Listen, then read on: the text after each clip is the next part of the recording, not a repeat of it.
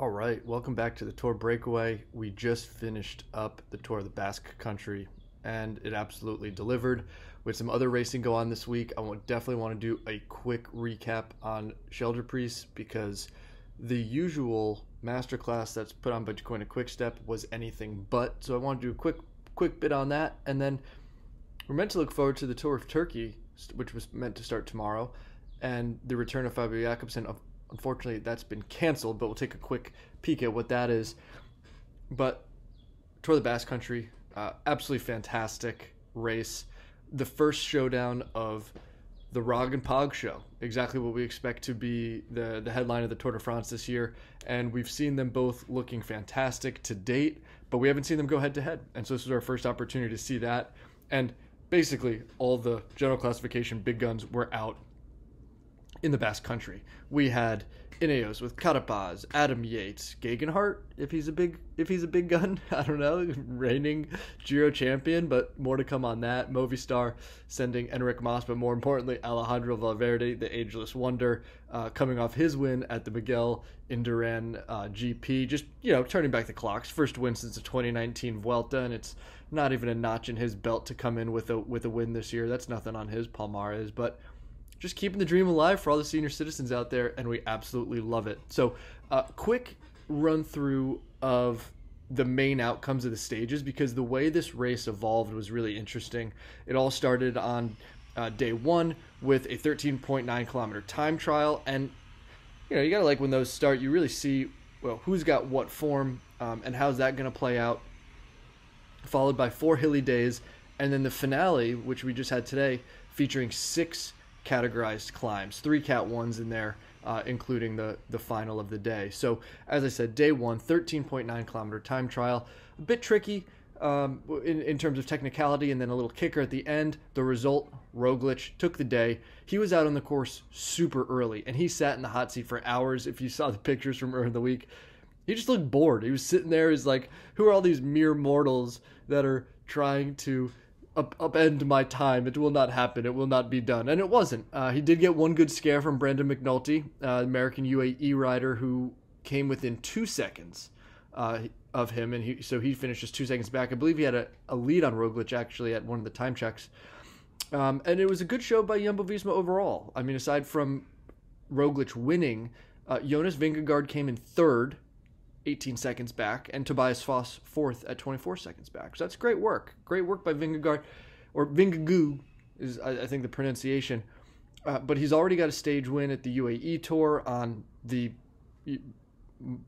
between one of the two most notable climbs, Jebel Yates, which is fantastic. And then he had the overall win and 2 stage wins at Coppi Bertali. So that 24-year-old is looking like one of the great, what's going to be domestiques for the year, but a lot of promise looking at him. Now, there were a couple of folks that didn't perform particularly well in the time trial, and most notably was Tadej Pogacar, and he and Yates were both 28 seconds back. You could say that's about on par for what we'd expect from Yates usually, but he did have a really good time trial at Volta Catalunya where he just decimated the whole race. Although in that race, he was able to stay within 7 seconds of McNulty. Now, here, he was 26 seconds behind McNulty. So actually, on a relative basis from what we've seen so far this year, not a great day for Yates, but probably more on par with what we typically expect from him. But Pogacar, that's somebody that we would expect to be on about equal terms with the leaders. We would expect him to be top 3. To lose anything more than probably 10 seconds, I think, in this case, would be a bit of a surprise. And it was. So for him, 28 seconds back, it was kind of like, is something up with Pog? Legitimate question. We've just never seen him miss. He just doesn't have bad days. So, interesting to see what would come of that. Now, stage 2, we'll just get right to it. Alex Aramburu took a win for Astana, launching a late attack. Nobody responded. Not a big GC shakeup on that day, aside from what would temporarily be a move up of Aramburu into second overall. First, he's in his first year on the World Tour, and he's looking solid, Aramburu is. Previously at a Conti team, first year now in Astana. He was 6th at Omloop Newsblad, and 2 years in a row, 7th at Milan San Remo. So watch this guy. He's 25, but first year in the World Tour, and he's making some noise. So love to see it. Now, stage 3, we get back to the fun. Hilltop finish, and you know who we're going to see there. So we'll basically just fast forward to the action. We were in the last kilometers. The decisive attack came from Pogacar with a kilometer and a half to go. Roglic, of course, went with him. Gaudu came across with a kilometer to go. Yates came, Landa, Valverde. It was Rog and Pog that took it to the line, and it simply looked like Pogacar knew the finish line better than Roglic, and he just maneuvered it better, and it took the final turns real smooth, kind of blocked Rog from having an opportunity to pass him, and literally now we're talking about the final 150, 100 meters, and Pogacar took the win, and it's like, okay, forget about what we saw in the time trial. Pog is just fine. So took a nice win there over Roglic. Now, it doesn't pull back enough time for him, unfortunately, which is the consequence of a time trial. But, we knew Pog was fine. So that was the main takeaway there. They put 5 seconds over Valverde, Yates, and Landa in that order. Gaudu just 2 seconds back from that. And then, Knox, Vingegaard, and Van Sevenot came in 16 seconds back, and McNulty, who had the epic time trial, at 18 seconds. So after stage 3, now we're starting to really see what the GC might look like. We got Roglic in the lead, Pogacar 20 seconds back, McNulty 30 seconds back, Yates at 39, Valverde at 50, and Vingegaard at 54 seconds back, sitting in 6th. So stage 4, this is where we really see the fireworks. We see a big shakeup. It was a fast and flying first hour. It kind of started on a downhill. There was no breakaway for over 100 kilometers, but eventually one did get away. Let's get closer to the finish line now. We'll talk about 25Ks to go. And we had a big group, and we saw attacks that started thinning it out. Esteban Chavez, who's been looking in good form. McNulty had the legs. Landa was there. Vingegaard dragged back, and we basically had a 15-rider group at that point. And it was just kind of attack. From there on, you get to the final 5 kilometers, and there was really just 6 guys left, and they had a minute over the main bunch. So that group was Izagirre, Pello Bilbao, Brandon McNulty, Vingegaard. I'm just going to call him Vingegaard because it's easy. I can't do his proper pronunciations. Vingegaard, Emmanuel Buchmann, and Esteban Chavez, and it was that order in which they finished. It was actually a photo finish between Jan Izagirre and Bilbao, and they actually kind of had it wrong. They were looking at each other and like, oh no, you won it, no, you won it, and then they actually had to go back and look at the tape. So that was really cool. But yeah, so they came in and they had 49 seconds ahead of the bunch. So that had big consequences because, as you've heard, McNulty with his epic time trial and his good form on stage 3, and similarly Vingegaard and with his good time trial and staying close, only 18 seconds back on stage 3, changed the entire dynamic. So McNulty moved into the lead. Roglic moved to second, 23 seconds behind him. Vingegaard moving into third. Pello Bilbao to fourth. Pogacar pushed back to fifth at 43 seconds. So most notably Roglic, for the overall race favorites, at least in terms of what we thought going in, Roglic with 20 seconds over Pogacar. But kind of crazy. It's like, okay, wait, we got McNulty with 43 seconds over Pog, so how's that going to work? And Vingegaard just behind Roglic, so how's that going to work out? Time will tell. Now, stage 5, it didn't really have much of an impact on the overall, but was fun to watch at the front. We saw another bromance stage. It took us back to stage 16 of the Tour de France last year. Remember that scene after like the disastrous first half of the Tour de France and Egan Bernal dropping out, and the team was like trying to pick up the pieces. And Ineos had this awesome day out front. They had Carapaz and Kwiato, and they basically just dropped everybody. The stage Hershey washed out on, and they came into the finale, and they had like, I don't know, at least 30 seconds on everybody. They were like hugging and high-fiving and just the whole bromance show. And we saw a little bit of that on stage 5 here. We had an absolute teaming masterclass by Deceuninck Quickstep, who had Mikel Honoré and Joseph Cherney off the front, clearing. They had a large attack group that was with them, and they eventually disposed of Julian Bernard, who was the only one that was able to get to them in the final kilometers, and really rolled into the finish. And they had like 20 seconds, and they were able to come in, and they did kind of like a fist pump coming in, and I was like, ooh, is that to say, hey, game on, let's just race it in, or is that to say, hey, we figured it out, we don't know what's coming on in race radio? turns out race radio was telling them, hey, it's Honoré's day. That was the plan in the team bus this morning, so let's go with that. Make sure he crosses the line first. And I was curious what folks thought of that move. You know, do you do these like kind of, oh, it's all for the team, we're happy, high five, we'll roll in, pretend we don't really care, but, you know, in their ears being told who's going to cross the line first, or not, and you race it out. And look, a lot of folks wrote in and were like, hey, I like this approach, it's classy, like they had a plan for the day, they worked in that regard, just honor that rather than race. Look, I'll be honest, I was hoping for a little cheeky sprint, because we want excitement. Yeah, it's like, I don't know.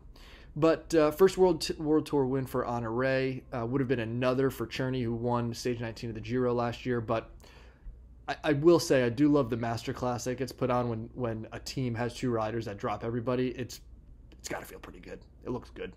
So coming into today, the finale, did a poll last night. I was chatting with Alejandro. I'm like, oh, well, what's going to go on today? And I was like, I got to throw a poll up. So last night I threw a poll up. Will McNulty hold on, or will it go to Slovenia? Now, I had a couple of people write in, and they're like, well, your poll's confusing. Like, who are you talking about, Rog or Pog or both or whatever? Because the picture I posted with it was McNulty and Pogacar. I was really thinking Roglic. I probably could have written that in. But either way, could be both. Anyway, as of when coverage started, 45% of people said McNulty could do it. I think that's a little bit generous. Coming into today, my money would have been on Pog regardless, because this is a challenging stage. I mean, 6 categorized climbs, 3 Cat 1s, and what we've seen is when you do these like high vertical stages on relatively short parkour, like 120 kilometers or less, it's just so intense right from the jump. Like there's explosions into the first climbs. And that's exactly what we saw today. I mean, it was crazy. So slight advantage to Slovenia in the people's vote, but the way it played out, you know, was kind of interesting. And you know, again, we said it's like, okay, well, you got McNulty in the leader's jersey. He's got 43 seconds on Pog, but Pog is still 20 seconds behind Roglic, and then Roglic has a teammate between them. So how do you play that hand? And so this is what happened. I mean, Roglic escaped into a choice break and broke apart the race with 60 to go to close on an escapee group that was out front. So they caught them. So we won't dwell on that too much. So we had Roglic up ahead, and so UAE basically got caught out. So you've got Mark Hirschi trying to pull them back with Pogacar on his wheel, and he's still riding for McNulty. So McNulty's sitting on Pogacar's wheel. And it's like, okay, so they're trying to run this play for McNulty. They're trying to get him to put on the funny Basque Country champion hat. Cool. So for Jumbo-Visma, now Roglic is going to have to do a lot of the work himself up front. Now, this all plays well for Vingegaard because he's able to sit and take a free ride from the work that UAE has to do to pull back Rog. So Vingegaard had the easiest day of anybody because he's just like, well, I could sit because they're either going to try to track down Roglic, or when they get him, UAE is going to have to attack because they're still behind on the standings, unless McNulty was able to pull this whole thing through. So the group that Roglic was in was pretty committed because some of those guys wanted to keep a gap, maybe improve their overall position. We had Astana in there and Movistar. Movistar's always ready to work for whatever reason. They always want to ride. And when Hirschi was done, Pog had to do all the work for McNulty. And now, you know, it's kind of weird to see because you're like, really? Like, it's just the two of you and you think you're going to pull this whole thing back and McNulty's going to have it in the finale? I don't know. It felt weird. But either way, it all worked itself out because with 45 kilometers to go, McNulty started cracking. And so Pogacar just, you know, he's on the radio and it's like, okay, he's just got to go for it. And so he's like, all right, I got to try to close this gap. I got to run up to this group. It was all on him. Nobody else is going to do it because nobody else in the GC needs to, well, they just basically said, look, Pog's the one that's got to do all the work here. He's the one trying to win. They've got the leader's jersey. So if it's not McNulty, it's Pog. And so Pog has to pull it back. So everyone was just happy to sit. So Pog goes for it. He's ready to try and go reel it back, but it's already come at such a big cost. He's already burnt matches for McNulty. That caused them to let a gap get even bigger because he wasn't able, the pace he was pulling at wasn't even closing the gap. And I mean, it was kind of fun to watch, like just the overall race start to unfold, because you had the front group with Roglic, and he's pulling his group forward, and behind is Pogacar doing the same thing, just like pulling these two trains along. And Roglic thinned it out. I mean, by the time we got that pretty late, it was like him, Gaudu, and Hugh Carthy, but what was happening behind is Pogacar was pulling a huge team around, and by this time McNulty's off in no man's land. But the Pogacar group started getting big, and it was just like a bunch of dead-looking souls. Pog was getting really pissed that nobody worked. He was throwing his hands up, and there's just no interest. And he had some big riders in there. I mean, you had Yates in there, you had Valverde. At some point, Valverde was like, all right, like, I'm bored too, so let me animate this thing a bit. And he took a couple turns out front and pulling off the front. They were like, I don't know, quasi-attacks. But it wasn't cohesive ever. And so Pogacar's trying to get everybody to work. Nobody wanted to do it. So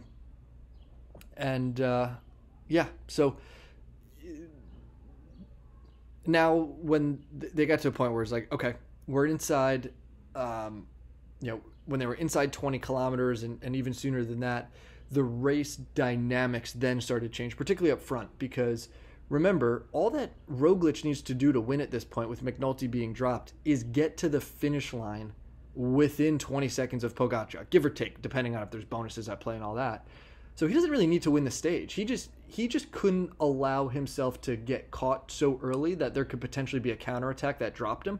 So as soon as they got to the point where he realized, like, okay, I'm pretty good here, he no longer had to do the work. And it was like he could put eyes on Hugh Carthy and David Gaudu and say, okay, well, you guys work, because look, all I care about is the win. You guys, what do you got from this race? You got nothing. So you should probably do the work, and maybe you could get out of here with a stage win.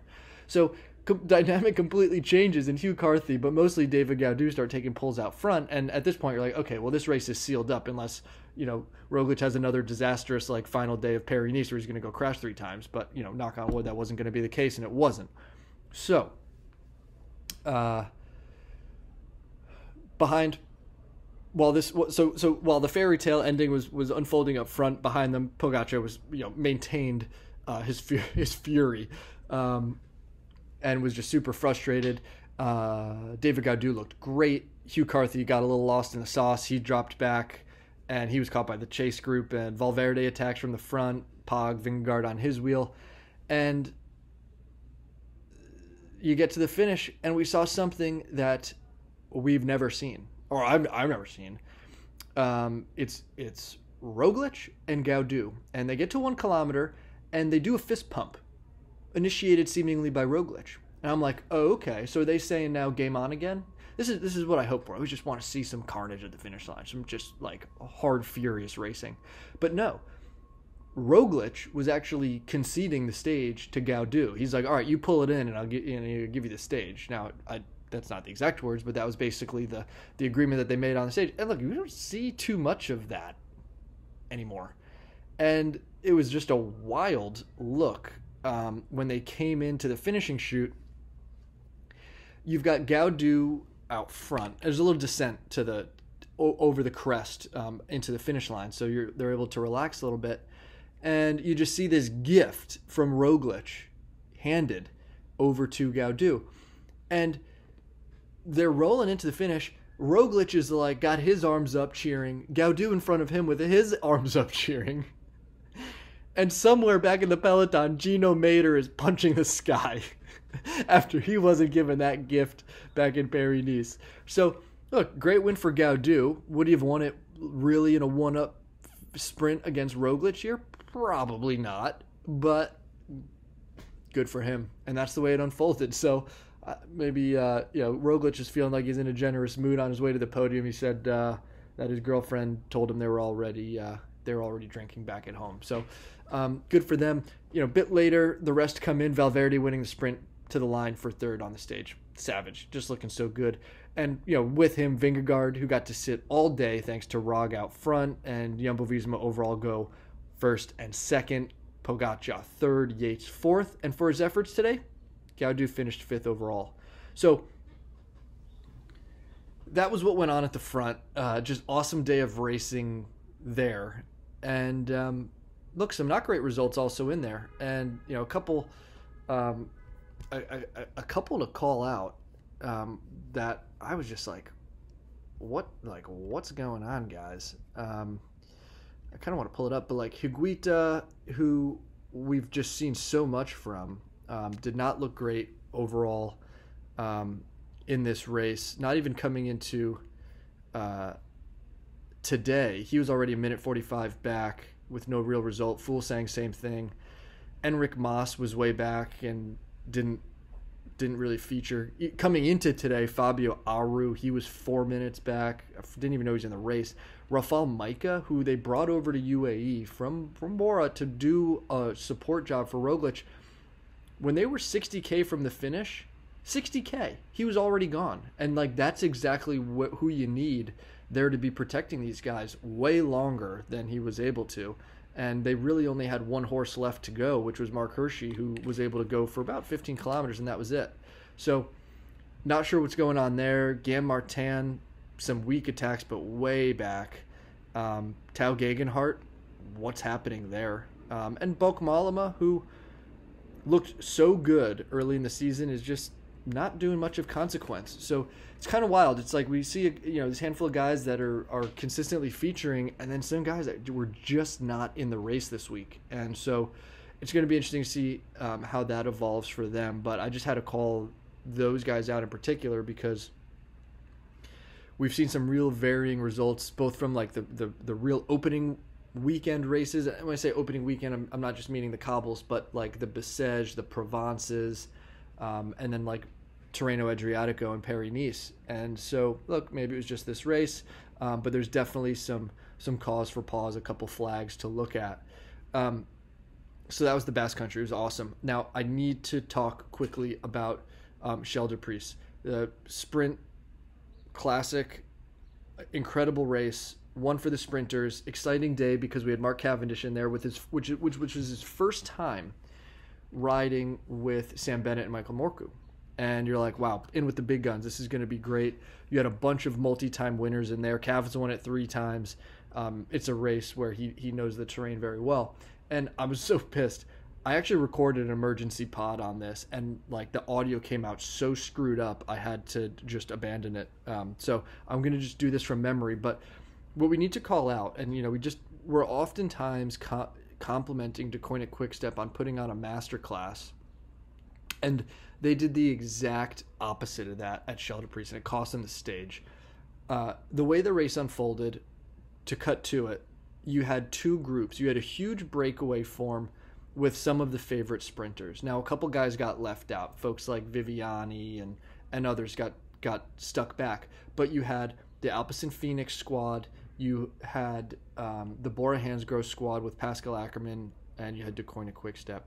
And the way that Deceuninck Quickstep set up their sprint train was Morkov, or I guess even before that, I think you had Seneschal, Morkov, Bennett, and then Cav.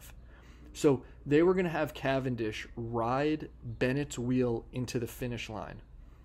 And you're like, oh, okay. We're so confident in the Bennett Morkov thing that's totally fine to like scrap one of the riders, basically not have to invest that resource up front. They're good enough as it is, and then whatever result Cav can get, great. But this is what happened. You get to the 1 kilometer sign, the Flamme Rouge, and you had Morkov out front catching wind way too early. He's on the front 400 meters, if not more, sooner than he should be. And you're cooked. So they're going down the left side. You got Morkov, Bennett, Cavendish, and with 600 or 800 to go, 600, out of nowhere, basically, train of Alpecin Phoenix forms, and they've got Tim Merlier and Jasper Philipsen. And so you think this is a day for Merlier, having won the sprints that he has, but don't sleep on Jasper Philipsen after winning some stage out in the Vuelta last year. And because Morkov hit the front so early, he burnt out too soon, which meant Sam Bennett had to get up and launch his attack way sooner than he should. out of position. The Alpecin Phoenix train came across to them from the right to the left where the Deceuninck squad was, essentially blocking Sam Bennett, who lost position, hesitated, and then had to chase Alpecin Phoenix into the line. And Jasper Philipsen took the win over Bennett and Cavendish in third. And they went 2-3. And now there's a storyline, I think it makes, Cavendish the most podiums at Sheldeprijs of all time or something like that. His first World Tour podium, or his first serious podium in a long time. It doesn't matter. Like, everyone would rather have a win than go 2-3. And you have to imagine, if they change that and they put Cavendish behind Seneschal in front of Morku, and you save Morku for 400 more meters, and you really set up Bennett in position with 250 to go, you've got a completely different outcome of that race, and you've got Sam Bennett with his first title there. So it was just a rare mistake for Deceuninck to strategize in that way. Now, could they have gotten lucky and, Alpecin didn't make that move? It didn't cause Sam Bennett to pause. They had a clear run in. Could Sam Bennett still have won? Yeah, maybe. Yeah, totally. But they didn't. And they didn't protect themselves against what did happen. So I just had to get that out because I was like a little frustrated with it. And so those are the races from this week. Now we look ahead, and tomorrow we're supposed to have the Tour of Turkey and the return of Fabio Jakobsen, which is just absolutely delightful to see. And it got canceled. Not the whole race, but the first stage, because it's snowing. Covered in snow. So no racing tomorrow. They'll resume on Monday, hopefully, with the race. It'll be fun to watch, in particular, because it's a feel-good story that Jakobsen's back on his bike. He's still got a ways to go with his face and teeth, and he's got more work to do there. But he said, he's like, look, I feel like a neo-pro. I've been away for a while. It's going to be a little scary, but I want to be a bike racer again. And it's kind of cool. They sent Hodge and Cavendish there. And so any result is going to be a good one. Any result for Cav or Jakobsen here, people are just going to be delighted. Like, even if Jakobsen just gets on a podium on a stage and contests a sprint, that'll feel great. And it'll be interesting to see how they deploy Cav. Look, the fact that Cav got third in Sheldeprijs, that's a proper sprint. That was a really good sign. Like, I know he got second in that other stage, and but it was like me and my friends out on a sprint. It just wasn't of the caliber that he had at Sheldeprijs, which was real World Tour sprint caliber riders. Is a really good sign. So hey, look, maybe I'll be wrong in this whole thing, and Cav will sneak a win in at some point this year, but we'll see. But Tour of Turkey got 8 days. Not sure how they're going to redo it, if they're just going to keep it reduced, probably, with the canceled stage. But a good return to racing for a couple of those guys, and fun to see how they're putting these teams together. So that was this week. And if you're still listening and you haven't, please subscribe. Just take a second to subscribe. Best way to support the show.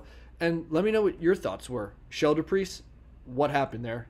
I want to hear your opinions on it. And then what about today? Like, was it right for Pog to work for McNulty for that time? Is that the right tactic to take? Looked like Jumbo-Visma did everything right. Did UAE? Love to hear everybody's thoughts on that. And until next time, thanks for listening to the Tour Breakaway.